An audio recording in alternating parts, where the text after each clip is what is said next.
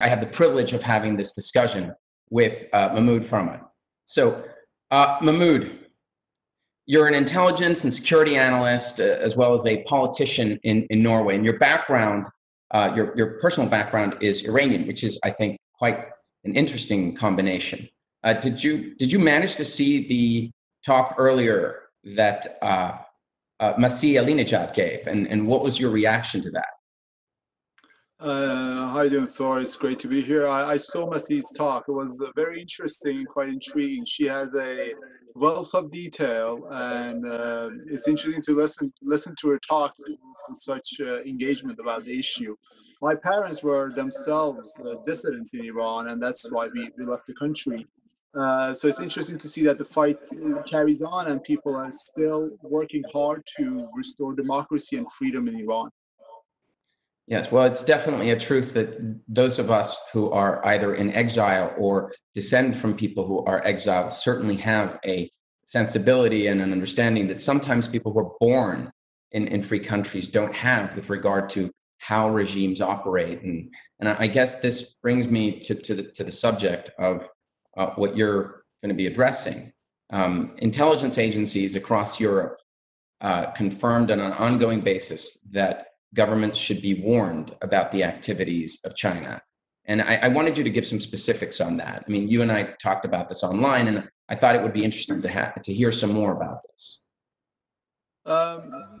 Intelligence agencies in Europe have, for the last 5-6 years, warned policymakers, firms, and the public in general about China's presence in Europe. They have been quite clear that the issue with China is complicated, and they've been quite specific. They've mentioned that Chinese intelligence is out there to gather information about the technology, to gather specifics on policy making, and to influence decision makers in their favor. We've seen the Norwegian intelligence agencies do that. The Dutch have done so. The Danish have done so. And the last thing that happened was the other day that the British intelligence agencies went out there and also warned of this issue. So there are clear indications that intelligence agencies around Europe are worried about the Chinese presence, and they're doing what they can to warn the people of the way the Chinese operate. Define to me Chinese presence. I mean, what do you mean? I mean, people have. What does that actually mean? How does that manifest? It manifests itself through the use of anything from Chinese intelligence operators, intelligence officers, to Chinese firms, and even Chinese students. A few years ago, if I'm not mistaken, China passed a bill that said that any Chinese citizen, be it at home or abroad, is obligated to help the Chinese state. So you can imagine when you have a group of Chinese PhD students at a Norwegian university researching anything from nuclear power to salmon fishing, whatnot. What kind of threat that presents for the Norwegian government? And we also see the same thing in the so-called private firm, which we can talk more about later. So this is interesting. Most people remember 10 years ago, the Norway's Nobel Peace Prize Institute awarded the Nobel Peace Prize to a Chinese dissident, Liu Xiaobo. What most people don't realize is that immediately after this, the backlash from the Chinese government was ruthless, and the backlash was against Norway in general, against Norwegian citizens, against Norwegian companies. It was an all-out assault from the Chinese government against all things Norwegian because of the prize. And I bring this up because there seems to be a misunderstanding, and this is not exclusive to the Chinese dictatorship alone, that when something occurs in a civil society, such as the Nobel Peace Prize, which is not a government prize, it's not handed out by Norway, it's handed out by a private institution in Norway. But a dictatorship would recognize this as they are doing this to us. They are all doing this to us. They don't seem to have to see a difference between the private sector and the public sector, between what the government does and what people in general or institutions or cultural institutions do. And I'm wondering, does this also translate internally in China? Do they see no difference between themselves and the private sector? And how does this manifest abroad? And I'm going to bring this back to the coronavirus in a moment. Let's just, what you're saying there is quite interesting, because the Norwegian intelligence agency, the Danish and so on, they have also warned of this. The lack of difference or the lack of distance between the Chinese intelligence agencies and the Chinese so-called private firms. And they're quite, they stated quite clearly that they don't go as far as saying the Chinese intelligence agencies, but they say that some countries' intelligence agencies help their private firms in conducting so-called business-like transactions. Private firms are used to conduct intelligence operations. One has to understand one thing with China. A few of your speakers have said that earlier, but I want to emphasize it, that in order to start a larger firm like Huawei or Alibaba or whatnot, one has to be connected in China. It's not done by mere accident. It's not done by pure luck. You have to be connected to be able to start a firm. This is a communist one-party system you're talking about. If they don't want you allow a company to thrive and survive, they will not let you do that. And hence, one becomes in debt to the government and to the intelligence services and so on. I see. Well, actually, there's a funny joke. I can't remember the movie that was in. It's that China's intelligence agency is so secret, and so widespread. No one, Britain has MI5, MI6. American has CIA, NSA. But nobody knows the name of the Chinese intelligence agency. You're quite right. When you talk about Chinese presence in cyberspace, one just talked about the APTs, which is advanced persistent threat. That's what you call them. While other countries have a name for their cyber capacities and intelligence agencies, the Chinese just go by the normal everyday names. So how does this private sector, public sector, government like Borg, how does it manifest, like in your experience in the Nordic countries or in Scandinavia? How have you seen that presence? That presence, I mean, it manifests itself in several ways. One thing is that many European countries, including Norway and Denmark and the Dutch, I believe it was, passed a just passed the security bill, and the security bill says something about so-called critical infrastructure, which is the telecom sector, railways, and so on. That this should not be put in the hands of foreign powers such as China, such as Russia. Because the fact is, the Chinese intelligence agencies or Chinese private firms use, to put it this way, Chinese intelligence agencies will use Huawei's access to the Nordic telecom sector in order to gather intelligence for themselves.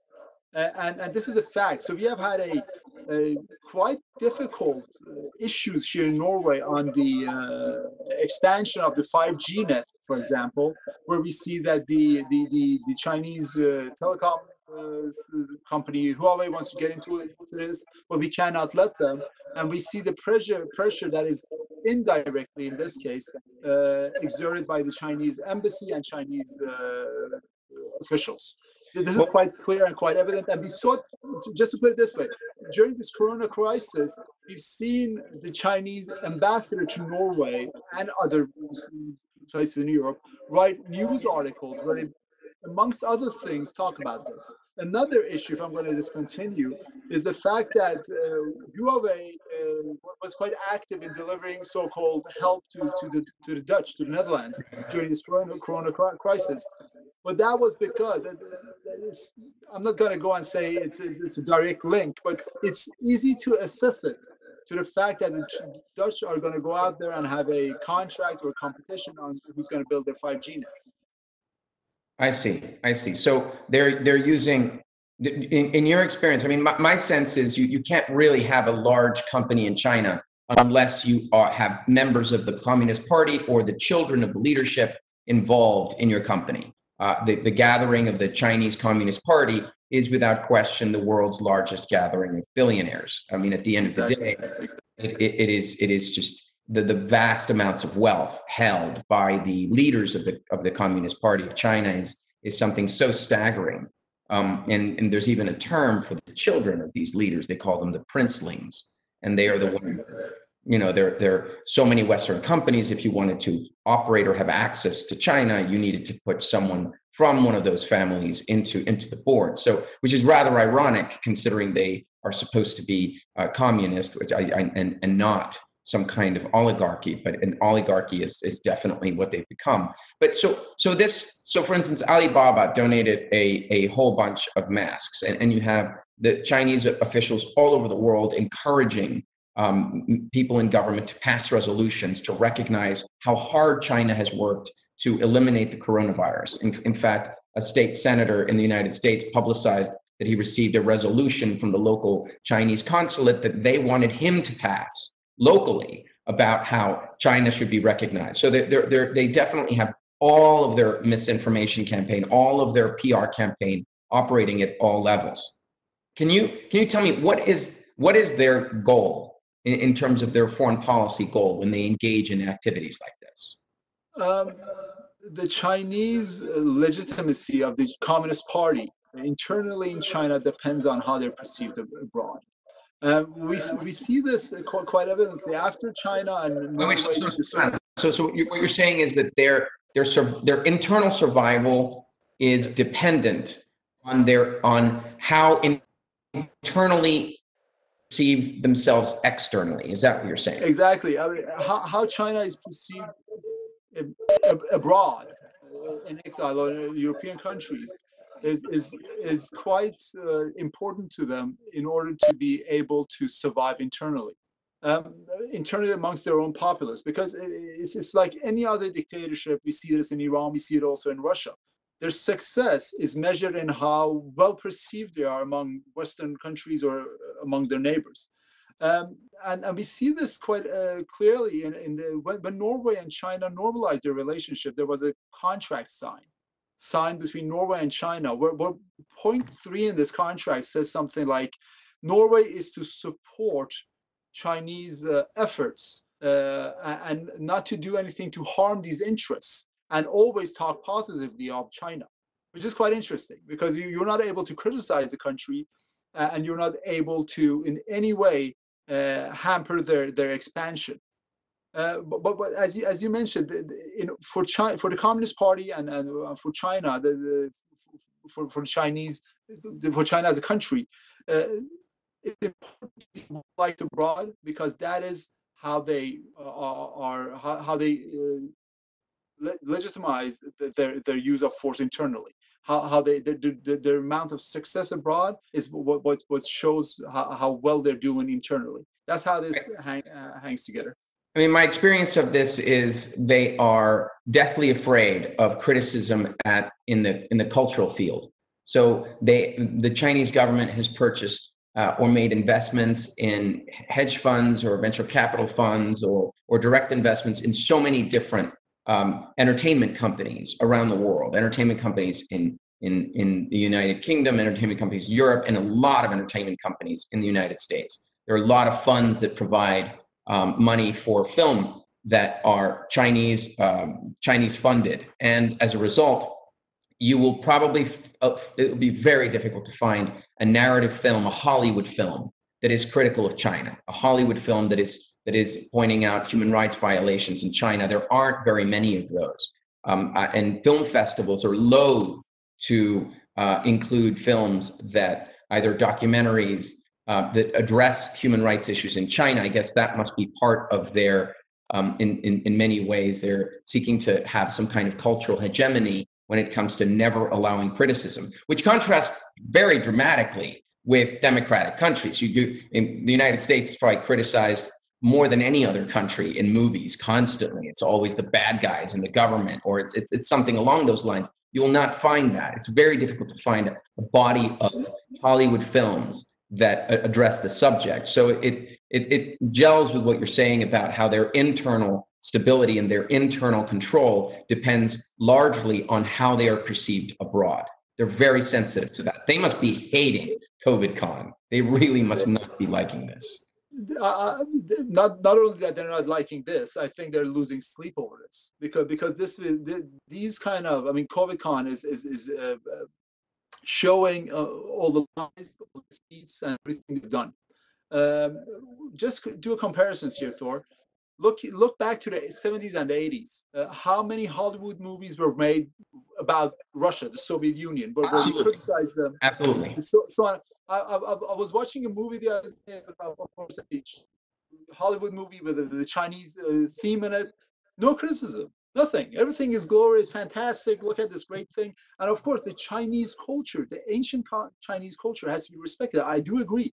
But one cannot, in that context, not criticize the Communist Party, which is deliberately hiding stuff, which is in the way they've handled the COVID and a lot of other issues are harming the world, are harming the population of the world, and how they're, through their use of power, both soft and hard power, are pressing free governments into shutting up. And this is basically what they're doing. But what you're pointing at is it's very accurate. I mean, there were always, for years during the Cold War, there was the good guys and the bad guys, and the entertainment industry was very good at demonizing the Soviets and having a stark contrast. Or if not that, films about the Second World War. We've never seen that with China, and China always comes back with, you're criticizing our culture, as if control by the Communist Party of China equates to China's historic, background and origins. What they are, I mean, ultimately, they are a group of billionaires, a large group of billionaires, a criminal gang that through force, no elections, prison camps, re-education, lack of freedom of speech, complete censorship, have maintained control of that enormous country and have spent so much of their time stealing technology and doing all sorts of things to prepare themselves to essentially try and achieve some kind of military superiority so that they will never, ever be challenged internationally. So sorry to interrupt you, Thor, but you're mentioning something about culture and criticism. What we saw in the beginning of this COVID situation that we are in, the countries that closed their borders to Chinese flights or flights from Wuhan, they were all accused of racism. Right. Italy was accused of racism. Chinese. Some other countries. Yeah. And this and the same thing happened here in Norway. A editor-in-chief of a newspaper wrote a Chinese critical article, and the Chinese ambassador in Norway went out there and wrote an article where he accused Gunnar Stavrum of racism. That's quite interesting. This shows that they are in no way able to accept criticism, and they're in a lot of ways using this identity politics of the West against ourselves, dividing us and cutting us into pieces, and they're doing it quite cleverly. So let me go into some of the questions that are being asked here. Do you think that there could be a new Cold War between the West and China? Are we already in a Cold War with China? And we are already in a Cold War. The issue is that if China has the financial muscles after this issue to continue this Cold War, we see the Japanese are now planning to get home a lot of the industries that they have in China. European countries are talking about the same issue, and this is the best way to hit the Communist Party, is to take away the financial abilities. The same thing we did with the Soviets. Take away their financial possibilities and abilities, and then they will rot from the inside and out. I've got another question here from Robert. Post-COVID, will EU governments be more skeptical of using entities like Huawei, which is essentially, as you mentioned, a state-owned entity, a state-controlled entity, to build sensitive strategic infrastructures like 5G? I think we're already getting there, because we see that a lot of companies in Europe right now are seeing the fact, and governments as well, that being dependent on China is costly. It costs more than one could imagine, and being dependent on Chinese companies to deliver sensitive infrastructure or key infrastructure is going to be quite difficult. I think we're going to see a renationalization of a lot of value chains and a lot of logistical chains, and also infrastructure. That's going to happen, if not as a nation, but within the EU or within the Western Hemisphere. So you know, that person who asked the question, J, initials JA, they also asked if China would ally in that case with Turkey, Hungary, Poland, and Serbia. And someone else asks a different question related to that. Eastern European nations like Hungary and Poland and others will not side with China. You can bet the farm on this. This is John speaking. After being repressed by communism for decades, they will resist China at every step of the way. But we're not really seeing that in the case of Hungary. We are not seeing that, but we have to understand. I mean, even Hungary and Poland, they're dependent on financial development. And if China cannot give that to them and EU can, then they will go towards the EU. They will go their own way, but it will be easier for them to cooperate with the EU. And I think I'm going to kind of, it's difficult to say, because I think China is dependent on the Western European countries and their financial means. That's what it's all about. Hungary and Poland cannot deliver that financial means that China needs, or production capacities that China is dependent on. Hence, even though they might want to cooperate with China, it depends on what China wants to do. In that sense, they're bit players. It's not going to matter. It's not going to matter if they do or don't ally, is what you're saying. And Hungary and Poland are also going to look at countries like Iran that are cooperating with China. What happened to Iran during this COVID crisis? What has happened to Iran?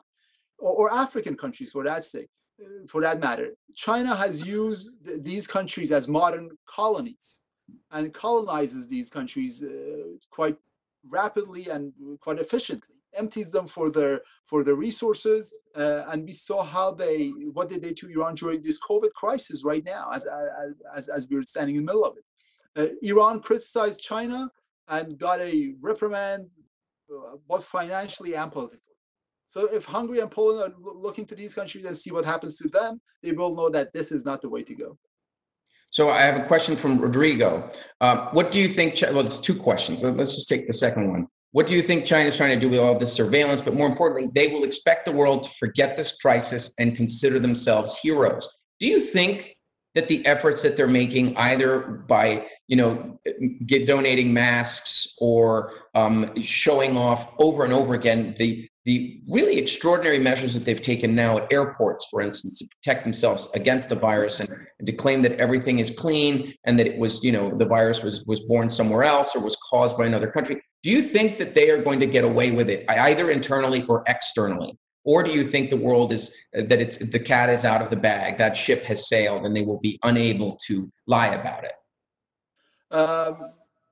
If I'm going to base myself on the human ability to have a short-term memory, I would say that everybody will forget about it. The problem here is that even though China might have a great influence in Western Europe and Europe in general, the populace will not forget this. The human costs of it, the financial costs of it, will not be forgotten by the populace.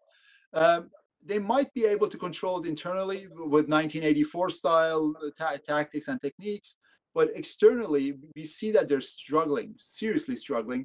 And what one sees is that people or countries have caught on to this.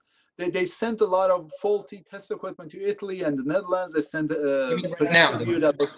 right now they're sending faulty equipment to they are still sending faulty equipment. The irony of that is so rich. And people are seeing through it. I mean, the governments are seeing through it. The interesting thing is the German Minister of Health was out there yesterday and said that we send more equipment to Italy than anybody else, but we don't make a commercial huge thing out of it. We do it because we're brother nations, we're cooperating on this issue, while China is doing this, that, and the other. So one sees that the officials in the EU or in Europe are catching on to China, but we need to stand together. It's quite important that the Western world, even though Europeans disagree with Boris Johnson, Europeans disagree with Trump, we have to stick together through this. We could disagree, but we have to stick together against a tyranny like China. Well, Mahmoud, I think we're pretty much done. I'm just going to mention, for the sake of it, because I think it matters, Do you know much about how the Uyghur people have been affected by the current COVID crisis inside China? Do you know much about that? I mean, there's more than 1 million of them in concentration camps. I can imagine it's just appalling. But I don't know that much. We've been trying to get information out, and our Uyghur contacts don't have that much like factual stuff to give us. I don't know all that much about it, but can only imagine what is going on. With the fact that we don't know that much about the numbers in China, I would imagine that the minorities like the Uyghurs are hardly hit, and nobody's talking about it, and we'll never hear about it. You mean hit hard, not hardly hit. You mean hit hard. Sorry. Okay. Yeah. Mahmoud, thank you so much. This has been great. Thank you for your time. Really appreciate your insights. Great to be here.